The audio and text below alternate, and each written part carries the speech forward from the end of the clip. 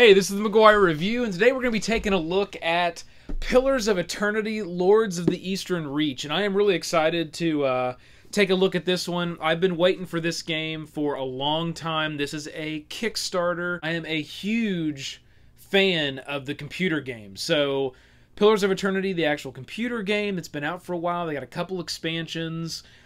They made a card game based on that successful computer game, and I think they've done an excellent job. You can see there's a ton of stuff that's included in the game. We're going to go through all of this, and then we're going to take a look at what, a high-level game turn looks like, what kind of mechanics you're going to run into. I've got kind of a two-player setup here that I was playing through and having a great time. So this one's from Zero Radius Games and Obsidian Entertainment.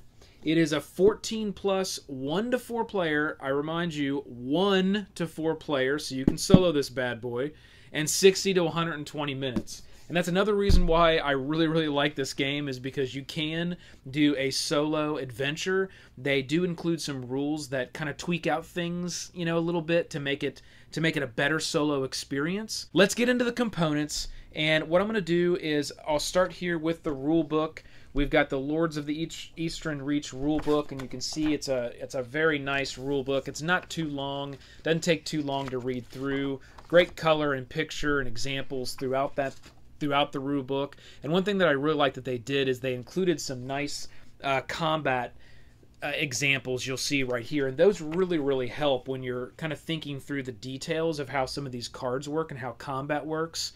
I found that reading those combat examples answered almost every question that I had about combat, so I highly suggest you read those examples in the book. The next thing we're going to have here is when you start the game, everyone's going to actually have one of these base cards here, and it's got some nice artwork on the back of the actual land, and then on the front it actually has a character with an ability, and then it lists off your building total and your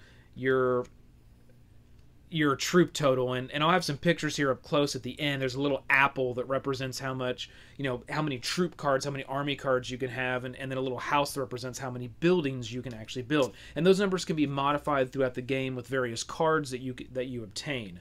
Now, another thing about these cards is one side is what they consider a generic side, where it's 8 buildings and 5 troop size, and that's for everybody.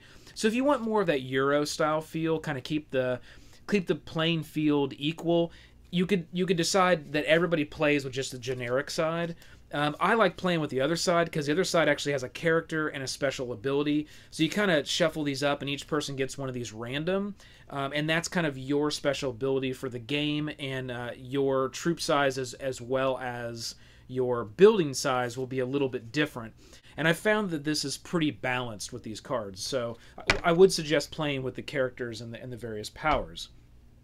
We'll start right up here, and you'll see that there is a quest deck. So as you play the game, you're going to start with 2 quests. There's main quests that are revealed at the very end of the game. There's also these quests called tasks, which you can just go ahead and reveal them right up front once you gain them. And there are things like there might be a certain monster that's in a deck, and once that monster's been defeated, you complete that quest and that task, and then you can take another quest. So it's just another way to get victory points throughout the game as you play, because at the end, when the game's over, you're going to add up all your victory points, and that's going to be with buildings, that's going to be with loot you've obtained, that's going to be with monsters you've killed, quests you've completed, and you're going to add up all those victory points, and the person with the highest victory points is the victor. The next thing we have here is the Hirelings deck. If you have an inn or a stronghold that you're able to build in the gameplay, then for 1 gold, when it's your turn, you're able to go to this Hirelings deck and actually hire one more individual into your troop. And it's much like any other troop that you would get from the city deck we'll get to here in a second, but you know that every single one of these cards is a troop, so that's the benefit to go into this deck for 1 gold. You can just pick up a troop. The next deck we have here is the city deck. As you can see, this is the rest of the city deck. So the city deck is actually that big with these discarded cards that we have here. So the city deck is enormous, and there's a reason for that. When you start the game, you can shuffle these all up, and there's various different lengths to gameplay. So if you want a short game, just use half of the deck. If you want a normal game, use 3/4 of the deck. If you want a long game or an epic game, use the entire deck. And how the game actually ends, the game is over when the city deck runs out. Now, once the city deck runs out, let's say it's on the first player's turn of that round, it means there's only one more round to go, but hey, there's no more cards. All you do is whatever cards you set aside at the beginning of the game, you grab those and you just use those for the remainder of that round, and then it's done. It's over. So that's kind of the game clock. That's the counter, or the doom counter to this game, is the city deck. So you're going to be watching that deck as cards are drawn, discarded as it gets shorter and shorter and shorter. That's going to kind of offset your strategy and where you are in the game, because you know when the game is going to end. It's all based on that city deck, and I like that mechanic. Here you'll see we've just got some discards as you use city cards, whether it's troops that get destroyed during combat, we'll explain that here in a second, or it's buildings that might get destroyed, or you might have to destroy a building or a unit based on an ability on a card. That's going to go to your discard pile right here for the city deck. Now, you'll notice that we've got 3 different decks in the middle here, and all these they're the dungeon decks. So you got dungeon 1, 2, and 3. Now that's one type of encounter for a game, or they included another one here, which is the wilderness. And that's a whole nother deck that you can replace instead of the dungeon. So at the beginning of the game, you'll select, okay, do we want to go to the wilderness or do we want to do the dungeons? Now, you may ask, okay, can I do both? I don't know. Maybe you could if you wanted to. In the rule set, it does indicate you either select the 1, 2, and 3 deck for the dungeon, or you select the wilderness. But you know, I mean, if you were going to play like a really long epic game and use, you know, all the city cards, if you're going to play a full-scale epic game, play every card in the game, and you wanted to set out the wilderness as well, I don't know. Maybe you could do that.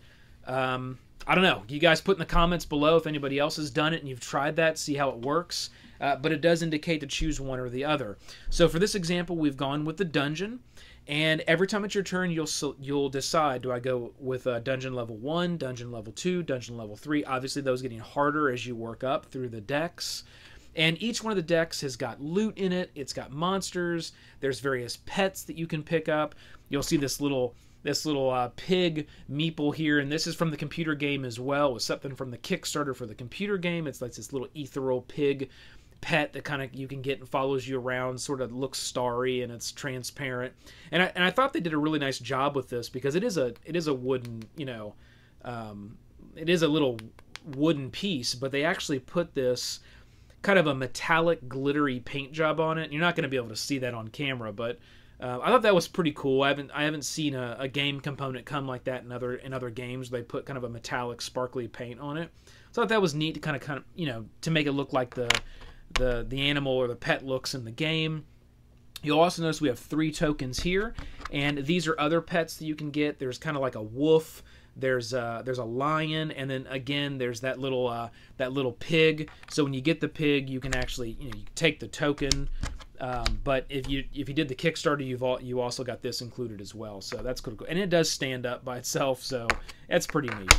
If we move on here, you'll notice we've got a few dice, and there's actually 4. There's one over here. There's 4 that come with the game. 2 kind of a pinkish color, pinkish red, and then 2 that are like a nice yellow, and they do have that kind of pearl white that goes through all of them. So there's some really nice little dice, and you'll use that. Various cards have a die on it and tell you, hey, roll a die, and depending on what the roll is, this action will happen.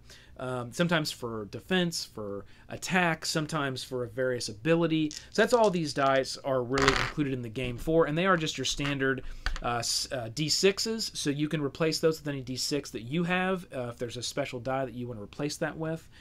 What you'll find right up front here is an ability that the chanters have called Invocation, and in the game as well as the computer game, there's a character that sort of reads off these chants, and the chants give various abilities, whether it's defense or attack for the party. And that's what this little token here is for. When you get that type of unit, you'll put that token on that unit's card, and you can actually exhaust the unit and use that, and it will give you +2 to attack, +1 to armor, or a reroll. So it's a pretty powerful little token. And if you ever want to get those back on the Chanters, if they don't get destroyed within a combat round, you can do that one of two ways. Either one, you can, after the Chanter goes back and is exhausted and it's the next turn, next round, you can get that back, or you can actually exhaust one of your troops that stayed back at the kind of your fort and didn't go into battle. You could exhaust one of those troops and immediately get that token back. So there's a couple of different ways to get that back. What you'll see up here are the actual resources in the game that you'll use as you go through the game, and there's various different types: gold, hammers, money bags, and this little nice velvet bag they included. It's actually a really nice little bag, is what they will go in, and every time we go around a game turn, you'll go in, you'll select 5 of these resources by default, and there are some cards that will allow you to get more resources in the game when it's your turn to draw resources, and you'll pull those out, you'll draw your 5, so say 1, 2, 3, 4, 5, and now what we're going to do is we're going to look at those symbols. And we'll always have a deck of cards in our hand, and generally that's always going to be 5 cards in your hand as well. Again, unless you have something in the game, some kind of ability that increases that hand size, you'll always be holding 5 cards in your hand. So when it's your turn, you pull your resources. You'll be able to spend those resources, and every one of these cards you'll see over here to the side have images of those resources, and it's kind of small. It's over here on the side. We'll have pictures at the end here, and you're able to spend these resources to essentially play and purchase these cards. Those might be troops, those might be buildings that you'll be putting into play when it's your turn. There's also a very interesting mechanic when you do the resource phase that we'll explain here in a second. Now, the last component that I'm going to go over is actually these little purple, they call them soul gems. They're nice little purple crystal gems that are in the game, and those are used to actually attach to various troops in the game. When you're playing, when you go into combat, there's actually little symbols on the cards that say, hey, if you have one of these little crystals on it, you can activate a certain power. And if the troop is destroyed, you do lose the little crystal gem unless it's indicated on the card that you would not. And sometimes you roll a die, and if you roll a certain number on that die, you may lose the crystal. But otherwise, once it's attached and assigned to the card, it stays in play and it stays attached to the card. Now, the card may exhaust and go back, come in, come out of play. That soul gem crystal is still always attached to that card unless the card is destroyed or there's something on the card that indicates you would lose the soul gem. So I thought that was a nice little addition to the cards to kind of add sort of a little one-up or kind of a power to various cards depending on what they do. Let's get into a game round. There are included 2 reference sheets. Now, I gotta kind of ask, I'm not sure why there's 2. If it's a 4-player game, you would think they would have included 4 of these, but they did not, and I actually thought it was an error when I pulled it out of the box. But I did check the rule book and the components, and you are only supposed to get 2. Why 2? I'm not sure, but you can share these. It's not that big of a deal. I think it would have been nice if they would have included 4. But here on the back, you've got your common abilities, so it goes through each one of the main abilities in the game, and these are the things that you're going to find on the cards. Items like evasive, what does that do? Fear, focus, fury, invocation, long shot, random encounter, revenge. So there's a few other that are on here, but it lists out right on the card exactly what that does, so you don't have to remember. But seriously, after a few game rounds, you'll start to see these keywords pop up, and you'll see what people do with them. It doesn't take very long to memorize the 10 or so that are on this list of what they do and how they interact with the game. But if you can't remember, bam, there you got your reference sheet. You can pull that up. On the other side, you'll have your turn sequence. You'll have what happens at the end of a round, and you'll have the layout of what combat looks like. So let's talk about a turn sequence really quick. So you're going to have the start of turn. The first thing that you're going to decide as a player, and we'll just say this is my player here. The first thing that you're going to decide is if you want to go into combat. And you don't have to do that. It's not required. And let's say that you didn't have very many heroes. So, for instance, for this setup, I've got my main card here we talked about. So here's my main character. And that character just happens to have a bunch of these soul gems right now. So that's kind of my main home base. I've kind of hoarded those up. I've got a couple quests right here. I've got one building. It's a stable. And I've got this little loot pile of monsters that I've defeated. I've got my hand of cards. And I've got 3 heroes here. Well, I'm sorry. I have 1 hero, technically, and 2 other troops. So there are differences in your troops. Some of them are considered actual heroes, and they have a special mark on them to indicate that, and they don't exhaust either once they're used. And the other types of troops are just kind of your basic combat troop that can be destroyed and exhausted, and but you want to hang on to those heroes. You want to keep them protected. There's certain items in the game that only can be used by heroes. And I have that here as well. I found the shield in the dungeon, and it indicates that the shield can only be used by this hero. So I have it attached to this hero. So at this point, I'm going to decide, do I have enough forces to kind of take on a combat, whether it's me trying to attack another player or me trying to attack the dungeon? And I have three people here, so that's probably enough to attack. So what I would do is I would decide, do I want to attack dungeon level 1, 2, or 3? And it's early in the game. I'm probably going to want to stick with dungeon level 1. So I'm going to take that dungeon card. I'm going to flip it over. And I'm going to look at the card. Now, some of them have an ability that immediately makes me have to draw another card. Or let's say I draw a loot. If you draw a loot, you continue to draw cards until you get a monster card. And then what you do is you kind of set that loot down, you put that monster on top of it. And once you defeat that monster, then you can claim the loot that's under it. So it is really cool if it's your turn and you're like, you draw a card, oh, it's a loot card. You draw another card, it's another loot card. You draw a third card, okay, it's a monster. Because once you defeat that monster, you get to claim both of those loot cards. But you can't just take loot without beating a monster, unless it's the last card in the deck. So if it's the last card in the deck and it's a loot card, you can just go ahead and take that, and that would be your combat round. So for instance, on this one, I drew this black ooze, and all the artwork on the actual monster cards, or at least these dungeon cards so far, has been kind of a black and white type of artwork. The artwork on the various buildings and all of the characters and troops are all in color, but I noticed these are just in black and white. And I actually kind of like that variation. I think it looks really good. And it's got a few key words on here, like this one has evasive, so any troops that don't have ranged attack actually will lose one of their attack points. So on every one of these cards, your troops, you have actually an attack value that's here at the top over here, and then you have a defense value, and then you have an ability down here that they're capable of doing. And then for this one, this is a craftsman. He actually gives me +1 on my buildings. So as long as I have him in my possession, I can have more buildings than what I normally would be able to have and start out with. So you can see there's quite a few different things that are on the cards that kind of indicate what they do. And then I would essentially play out the combat. And how the combat actually works is it's kind of simultaneously with defense and attack. So the first thing I'm going to do is determine what is the attack value of this card. Well, it says it's worth 1 victory point, it has 1 attack value, and has 3 defense. And I could read here, it's evasive. If the party does not include at least 1 ranged character, Black Ooze gains attack +2. Well, all right, I'm going to look at my party. Okay, I include, actually, I have 2 ranged characters, so we're good to go there. And my craftsman is the only person that isn't ranged. And remember, evasive only takes the attack value down by 1 if you don't have ranged, but his attack value is actually 0, so it doesn't affect him.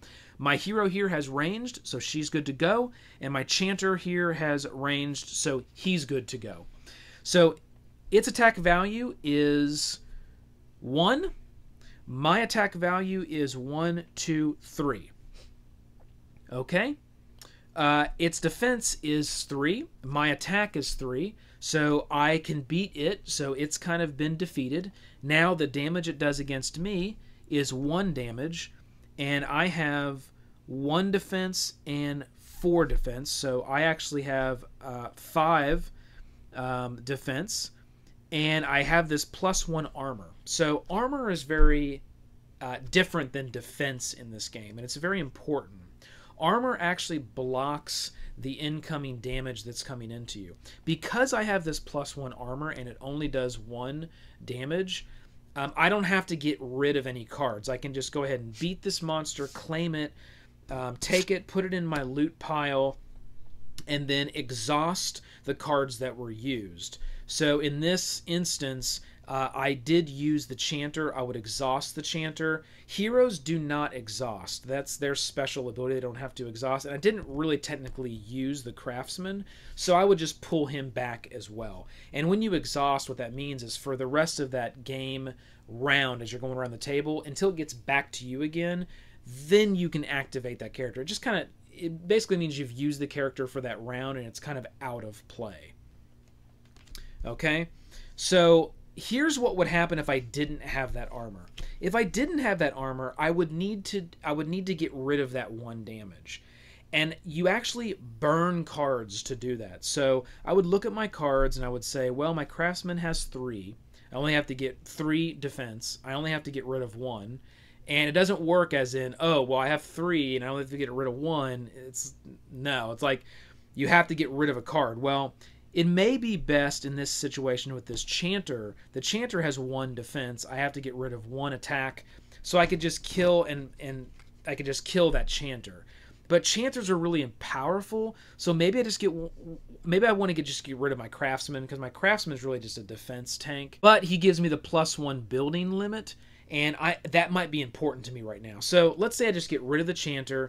I would discard my little token here, and I would discard my Chanter. I have now taken care of that 1 damage, and I can now claim this card. Again, that would only be the case if I didn't have this item that gives me the +1 armor, and I do. So that's not how that actually would play out. Okay, that's combat. The next thing we're going to do is draw resources. This is when we're going to take the bag and we're going to draw our 5 resources out. And then we're going to decide, we're going to look at our hand of cards and we're going to decide what we want to build and what we want to do with our resources. Now, here's a really cool mechanic in this game that I really like. Once you use the resources, and let's say you couldn't use them all. You look at your hand, you're like, okay, I can use the gold, I can build something, and I can use these 2 bags and these 2 hammers, and I can build a building, right? But I can't really do anything with these 2 single bag tokens here. If that's the case, what happens is then you pick up those resources and you pass them to the player on the left. You pass them clockwise. And then that player gets an opportunity. It's not even their turn, right? And that's the cool thing. Like, everybody's sort of playing it's almost like every time someone has a turn, everybody potentially could get to play. So now I pass them to this player. That player may not be able to use them. If they can't, they pass them to the next player. Now that player may be able to use them, and they'll go ahead and use them, and they may play a card in their hand. But if it goes all the way around and nobody can use them, those resources just go right back in the bag. Not in the discard pile. They go back in the bag. Now, once the bag is empty, then you'll take the discard pile and put it in the bag. So that's how that works. So I thought that was a really, really cool mechanic that, on everybody's turn, other players get the potential opportunity to play cards in their hand and use resources. And there's actually cards you can activate to give yourself more resources. And that's interesting as well, because you might hold off on those and use them when it's not even the active player. That would be your turn. When it's not even your turn, you can get some resources passed to you. Maybe you activate a power that gives you another resource, and now you're playing all kinds of cards, deploying troops, and getting ready for the next round. And it's not even your actual turn yet. So I think that's, a really nice mechanic that's built into the game, and it makes it to where it's very interactive. It isn't like you take your turn, and then the next thing you know, it's like, okay, 10 minutes later, I can take a turn again. Like, you're always, and I'm not saying a round would take 10 minutes, because the game does move pretty fast, but you're always getting to interact and play. So that was a really nice add to this game and mechanic.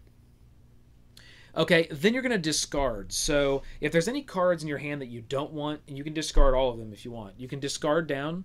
You can get rid of quests that you don't particularly like and you want to request, having that max of 2. You can get rid of 1, get rid of them both, whatever you want, and replace those quests. And then what you're going to do is, after you've discarded, you're then going to draw back up to your hand limit, which generally will be 5 unless you have a card that modifies that. And again, all players will draw back up to their hand limit. So again, as those resources were being passed around, if others were able to build or deploy troops with those resources on anybody else's turn, they would have less than their hand limit, so that at that point in time they would draw back up. So you can see that as it goes around the table, there may be multiple times that you're drawing back up and spending resources and doing things when it's not even your actual turn. I absolutely love that mechanic in this game. And then once it goes all the way around and it's to the last person, there's this really neat little card here, and it's a nice thick cardboard, and it's got its own special custom die. And what you're going to do, and you give this to kind of the last player around the table. So we know once you get to the last, then it's time to roll, and that's the last thing that individual will do. They'll pick up that die, and they'll roll that die. And there's 1, 2, 3, 4, 5 special symbols on this 6-sided die. And you'll roll it, you'll get the symbol, and then you'll look at the symbol on this card, and some type of event will happen. Generally, something isn't good. So like one of them is Ravage. Players with 4 or more troops destroy one. Ruin. Players with 3 or more buildings destroy one. Slay. Players with 2 or more heroes destroy one. Biowak, which is a special thing that's from the computer game. It's like this big psychic crazy storm that just takes stuff out. Players with 1 or more soul gems return 1. And then the last one is a circle. It's called the Circle of Peace. There's no effect. So it's a 1 in 6 chance you'll get the Circle of Peace, which is no effect to the game. All the other sides are going to give you something that isn't good. So I like that. It's a way that, if you do a round where you get really, really built up, it's a way to really offset the game and balance the game to make sure that you're always having to deal with something that you really weren't expecting. Like, I got the exact amount of troops that I want. I got 2 heroes, right? And then this thing rolls and you got to kill one of your heroes. Oh, here we go, right? So, it's just a way to kind of balance out the gameplay as you play through the game. So that's it. That's Pillars of Eternity, the card game. Again, I absolutely love this card game. If you like games like Pathfinder, the adventure card game, Warhammer Quest, the adventure card game, this has a very similar feel. You can solo it, but it's not like Warhammer or a game like that. It's not like Pathfinder. It's almost like you took all those games and combined them together. And that's kind of what it feels like. I mean, you get the dungeon crawl feel. You get the adventure feel. I love the fact how you can build up buildings and build up almost kind of like a little fort. I love the fact how you got kind of a loot pile, and there's loot in the game that interacts with what you do. You can get pets. I mean, there's just so much going on, but yet it's still a very straightforward, simple card game. The only thing that might get a little overwhelming as you play is, let's look at this setup here for this player. There's a lot that's going to go on, and this is early game, okay? Now, the more there's player versus player combat, there's more that, there's items that you have that get destroyed. You can have, for instance, up to 5 in your army, so 5 army cards, 5 people, right, that are doing battle, but I've got a couple farms. Each one of those farms gives me an extra, so I'm up to 7, so I could potentially at one point have 7 troops out on the table. I can have up to 9 buildings right now with this particular hero. So I can have 9 different buildings that are out at one point in time. So you can see 2 quests. I have a loot pile. I've got some treasure and some loot that I got within the dungeon. So, and that's out on the board. I've got my deck of cards. So that's the only thing that I've seen about this game, or it feels like can be a little overwhelming. And I highly recommend that when you play, you get your own kind of custom layout of where you want your stuff. Like maybe you have all your troops on one side and all your buildings on another side, or maybe you put all your troops up front in a line and all your buildings at the back in a line, your main home base card in the center, and maybe your quests off to the side of that and your loot off to the other side of that. you might want to try a couple different, and it gives you kind of a layout in the book, but you may want to try like a couple different custom layouts to see what works best for you, just in how you want to organize it. Because again, there's a lot that's going on those cards, and when you go into combat and when you do various things, you got to remember what's on those cards, because those buildings that you build actually give you benefits when you go into combat. Some of them do, some of them do not. So there's, you really need to have a good purview on what's in front of you, and you're reading those cards and you're knowing what is available to you when you go into combat with another player or a dungeon or anything in the game. That's the only thing about this game that I would say is any bit complex, is there's a lot out in front of you going on. Other than that, the actual rule set and the gameplay is very simplistic. And everybody will have the hang of it by the second round. It's just that easy. So I absolutely love this game. I'm going to be playing this game a lot going forward, and I can see this consuming quite a bit of my game time. I've been playing this with my daughter. She loves it. She's doing great playing. Got a 14 plus on it, but she's 7, and she's doing great with it. She loves the game. We're having a great time. So good job, guys. I definitely want to see expansion packs come out to this. You gotta keep building on this system. It is a phenomenal game. If you run across this, the Kickstarter, we just got our games. But once this is in retail, if you run across it, pick up a copy. You won't be sorry. Hit that like, hit the subscribe to join. This has been the McGuire Review, and we'll see you next time.